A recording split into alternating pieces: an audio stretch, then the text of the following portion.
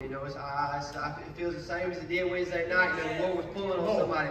I don't know who it is. He didn't tell me, but He gave me this message for somebody. You know, I told him Russell, I said, I thought we moved on. You know, I thought He gave me another message. I thought we moved on from Wednesday night. I thought I was going to be able to preach the other message. But, you know, He spoke to my soul. You know, He laid that burden back on me. He said, I'm still pulling for you. He said, I ain't gave up on you yet. I don't know who it is. He didn't tell me who it is, but somebody in here is pulling on you. And I know you feel Him. I know you feel Him pulling on you, trying to tell you need to get back right. You need to get saved. You need to listen to me. I'm sitting here pulling your heart. I'm trying to get you to get up from the seat to where you're at. I'm asking you to move. I feel somebody in here needs to listen to what I'm saying this morning. He's gave me this word. He's gave it back to me again for somebody. He's ready to move in this house this morning and hear somebody's heart today. Obey God. Obey God. Hallelujah. Hallelujah. Hallelujah. Holy Ghost from heaven. Hallelujah. Thank you, Jesus. Thank you, Jesus. I want to start off reading this morning in Revelation chapter 1 and verse 18. Hallelujah, hallelujah, hallelujah. Say amen whenever you get there. It says, I am He that liveth and was dead, and behold, I am alive forevermore. Amen. And have the keys of hell and of death. You can be seated this morning. If I was going to title this message this morning, it says, I titled it, Hell, Is It Going to Be Enjoyable? You know, I was sitting there, I just got through riding my four-wheeler, and I got wet, and I was freezing cold. And I went down, and I got in the shower, I know, and I started to think, you know, you're sitting up there up underneath that warm water, you know, it feels so good to you, it's so enjoyable. You're sitting there, you know, you're relaxed, you're taking a shower, you're getting clean. It's like H.L. said, it says, once you get in the shower, whenever you come out, you're like a whole different person, because you wash all that nastiness off. But, you know, I was just beginning to think, you know, as you sit up underneath that water, and how warm and how good it feels, hell ain't going to be that way. Whenever we get down there in that fire, it ain't going to be that way. It ain't going to be as enjoyable as you get in there and you adjust in that hot water to however you like it, you know. It ain't going to be that way. You're going to be burning 24/7. It's going to be 24/7 torture. Is that really a place that you want to waste your opportunity this morning whenever He's pulling on your heart? Is that really a place that you want to go to whenever you go to a place much better? You can go to a place where you can have an everlasting joy. You know, you shout and walking down the streets of gold, but you want to waste your opportunity and you want to go and you want to live in them flames. And it just don't make no sense. It don't make no sense. He's pulling on somebody. I feel the burden on my heart. It's heavy. It's heavy. I'm telling you, He's pulling on somebody this morning. I don't know who it is. He didn't tell me who it is, but He's pulling on somebody this morning. As I begin to think and I begin to get this message ready, I begin to think, you know, it's either heaven or hell. You get to choose. So that's the good thing about it, is you get to choose. You either get to choose where you want to spend your eternity. You can either spend it out here in these flames, you know, 24/7, looking up and you see all the boys rejoicing in heaven, and you're down there, what have I done? Where have I got myself to? Lord, have mercy on me. He ain't going to hear you no more. Once you hear, depart from me, I never knew you. There ain't going to be no more asking you, Lord, will you please forgive me? Lord, will you please have mercy on my life? Once you hear, depart from me, I never knew you, you worker of iniquity. You're never going to be able to get in touch back with Him again. You'll be sitting there, you'll be wondering, where have I got myself to? What did I do wrong? Where did I mess up?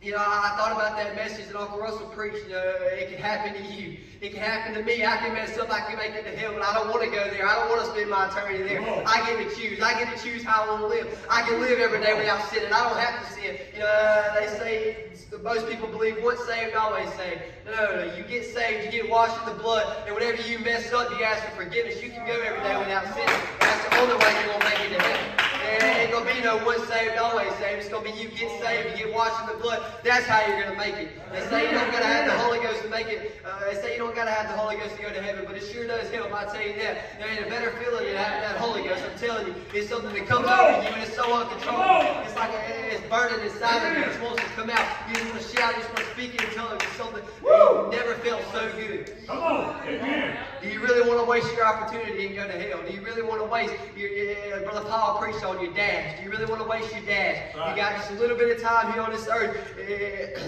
Oh, I'm getting too ahead of myself. Come on. Obey God, let preach. I'm probably not going to preach that long this morning, but I just wanted to come up here and I just wanted to give y'all what God laid on my heart. I just want to get my point across. I want to go to Revelation chapter 22 and verse 20. Say amen whenever you get to it.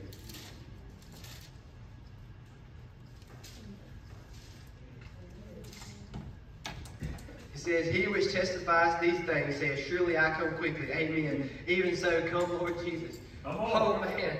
That right there should shake you to your core. He's soon to come, church, and you don't want to be left behind. I'm telling you, you don't. You don't want to have to be sitting there praying and you can't touch God whenever you're sitting down there in the burning flames. You're saying, Lord, what have I done? Please forgive me. There ain't going to be no more of that. It says, surely I come quickly. Oh, man, that should shake you. That should scare you right now. That should make you run to this altar. If you're not living right this morning, that should make you run to this altar. He said, surely I come quickly. The Lord is soon to come. And if you don't stop messing around, hell, that's where you're going to be. And it ain't going to be enjoyable. Glory, glory. I begin to think, is this world really worth dying to go to hell over? Is these things in this world really worth dying to go into hell over? Having fun, living in this life. This life ain't gonna be here forever. One day it's gonna burn away. It ain't gonna be no more. You really wanna lay up all your treasures in this earth. You really want to be rich and have all the money in this earth. Whenever you can have a mansion up there, if you'll just do what the Lord had you to do. If you just let Him pull on your heart, and you'll obey Him, and you'll come out here and you'll give your life to Him. Things in this life really worth dying to go into hell over. I can tell you from experience, it's not. The things in this life is not worth dying to go into hell over. I wouldn't give up anything for God. I wouldn't give up anything for my relationship with Jesus. I'm telling you, it ain't worth it at all. It's not.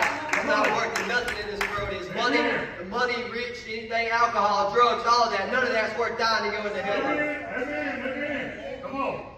I begin to think there's been times in my life where I decided to hold the world in one hand, and I decided to try to hold Jesus on the other hand. It ain't gonna work that way. You gotta let go of the world. You gotta let go of the things in this world. You can't live. You can't do the things in this world.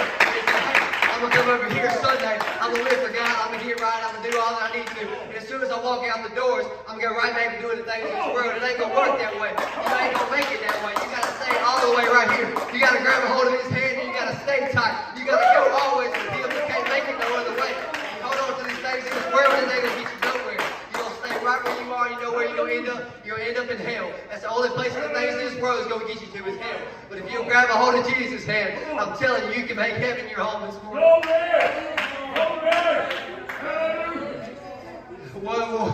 What in this world can make you want to lose your relationship with God? What in this world is it worth dying to go into hell over? I looked up the definition of eternity. It says infinite or unending time. Do you really want to spend your eternity in hell? Do you really want to spend your eternity 24/7 torture? It's just like fire. I can only think about how I feel like that's probably got to be the most painful way to go is to burn. Just sit there and you're just sitting there and you're burning. I don't want to live that way. I don't want to live in hell 24/7 just sitting there on fire. Hoping somebody. I think it was Uncle Russell. It may have been Brother Scott. We've been going to that youth rally. He talked about he just wanted a drop of water on his tongue. That's all I wanted. He didn't ask for the whole Bible. He said he just wanted a drop of water on his tongue. He said, but where you are, I can't go. Once you make it to hell, there ain't going to be no more going back. There ain't going to be no making it to heaven. You're done. You done lost your opportunity. You messed up. Your dash is gone. You really want to spend your eternity in hell this morning? Come on. Like I said, I don't know who it is in here that God is pulling on, but I'm telling you this morning, whenever I got up and I come over here and I started praying and I was studying on my other message, and next thing you know, it hit me. He said, I want you to preach this. He said, I want you to go here. Somebody in here needs to hear what I have for you to say this morning. All I am is the messenger. He gives me the word to say, and I come here and preach it to y'all. I'm asking for y'all to open y'all's heart and let God move on y'all. I don't know who it is, but I'm telling you, He's pulling on you this morning. He don't want to see you die and go to hell. He wants you to make it to the place that He has prepared for us. He said, I'm going to prepare a place for you that where I am, there you may be also. He don't want you to die and go to hell. Now you can, but it's your choice. It's your choice whether or not you want to live in eternal chaos. It's just always fire burning at you. It's your choice. You can either live on the streets of gold, you can live in that mansion that He has prepared for you, you can sing with the angels, or you know what, you can go to hell. It's your choice. He's pulling on somebody this morning and somebody needs to obey. I don't know who it is. I feel a burden deep in my soul. Somebody needs to obey. Come on. I can't let that go about He was testifying these things, saying, surely I come quickly, amen. Even so come, Lord Jesus. Now, I don't know why you ain't already moved. I'm telling you, if I wasn't right this morning, you know where I'd be? I'd be right there on that altar. Because I'm telling you, whenever I hear that trumpet sound, I want to go. I want to be lifted up and I want to go to heaven. I don't want to miss my opportunity. I don't want to waste my dash. I want to be preaching the word that He asked me to preach. I don't want to waste my opportunity. Whenever He says, surely I come quickly. Come quickly, Lord, I'm ready. I'm ready to go right now. It's your choice this morning whether or not you want to get ready or you want to spend your eternity in torture. Hell ain't going to be enjoyable. It's going to be torture. Now, heaven's going to be enjoyable. When we all get to heaven, one the day that'll be when my Jesus I shall see. What a day that's going to be whenever I get to walk on the streets and go, whenever I get to meet my loved ones at that day. Hell ain't going to be enjoyable. I'm telling you, you don't want to spend your eternity there. You want to make it to heaven, I'm telling you. There's nothing in this life I'd rather do. If he came and asked me right now, if he offered me as much money as I could ever have in this world, I wouldn't take it. I'd rather go to heaven. And if he could offer me anything that I want in this world, I'd go to heaven. Nothing is more important to me than going to heaven. I'm telling you, this morning, church, you don't want to go to hell. I'm telling you. It's not going to be enjoyable. You may think, oh, these things on this earth, I'm telling you, no, it's not worth it. Oh, it's good in the moment. Whenever you're doing it, it's good. But when the after effects, once you realize, you know, what have I done? I messed up. I'm not going to make it. I'm sitting out here wondering, what have I done? You're going to be sitting out there burning. You're wondering, what have I done? You should have, whenever God was pulling on you, whenever you should have moved. Whenever you felt God pulling on your soul, telling you, son, come get right. I'm sure it literally says in the Bible. It says it right here. There's nothing that you can believe more than the Bible. It says, he was saying these things. He says, surely I come quickly. That's in red writing. That's Jesus saying that. Surely I come quickly. I was reading and studying on that. It said that it was telling his church. He said, right now I'm going to prepare a place for you. But surely I'm coming quickly. I'm coming back to get my people. But he's only going to get you if you're doing right for him. He's only going to get you if you're living for him. Amen. I'm telling you, church, you don't want to miss your opportunity. Hell's not going to be enjoyable. It's not going to be like you sitting in that shower right there washing off and you feel like a new person. You know, it's not going to be that way. It's going to be, like I said, torture 24/7. You really want to live that way. You know, I think whenever you have a bad day, you know, it just feels like nothing can go your way. It just feels like you're just sad, you're depressed all day long because nothing can go your way. You really want to live that way 24/7 for an eternity, for the rest of your life. Or do you want to be able to go up there with the one that died for us and be up there and be able to rejoice and just live with him for eternity, forever. It says infinite or unending time. I get to live and see my Jesus forever. It's crazy to think about once you die, you know, you're never truly dead. You're going to go and you're going to be able to spend your eternity with God. You know, I can't wait to make it to that place that he has prepared for me. I'm doing everything that I can to live how he would have me to live. I'm up here doing what he would call me to do. I got to make it more than anything in this life. I've got to make it. I'm telling you, church. This morning, I don't know who it is pulling on you. You don't want to go to hell. I'm telling you, it's to be the worst choice of your life is to sit here and not get right this morning. This is 2 services in a row. He's done got up here and he's trying to pull for you. He's trying to pull for you, tell you, come on, get right. When the Spirit said come, I got up and went. He's calling on you tonight. You need to get up and go. You need to get up and go. You need to move. He's calling. He's pulling on you. You need to move. I don't know who it is, but you need to move. Right now is your time. Don't miss your opportunity. I'm telling you, it'll be the worst mistake in your life. I'm telling you, heaven, I can't wait for it. Heaven's going to be worth the journey.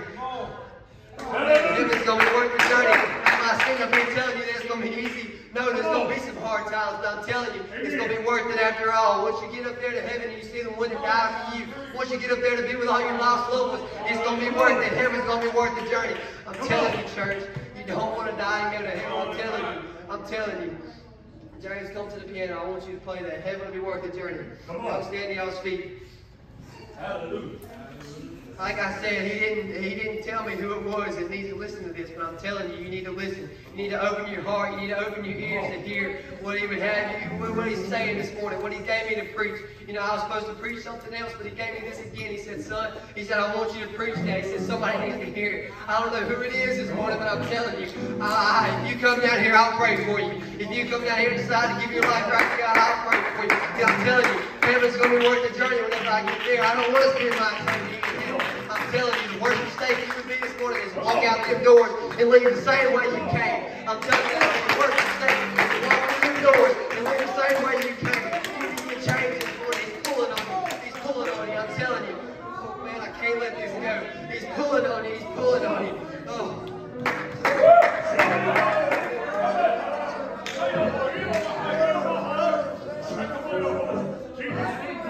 Who it is, but he's pulling on you this morning. I'm telling you, don't walk out the doors the same way that you came in. I'm telling you, your worst mistake to make hell your eternity. I'm telling you, get to heaven. It's the best thing that can ever happen to you.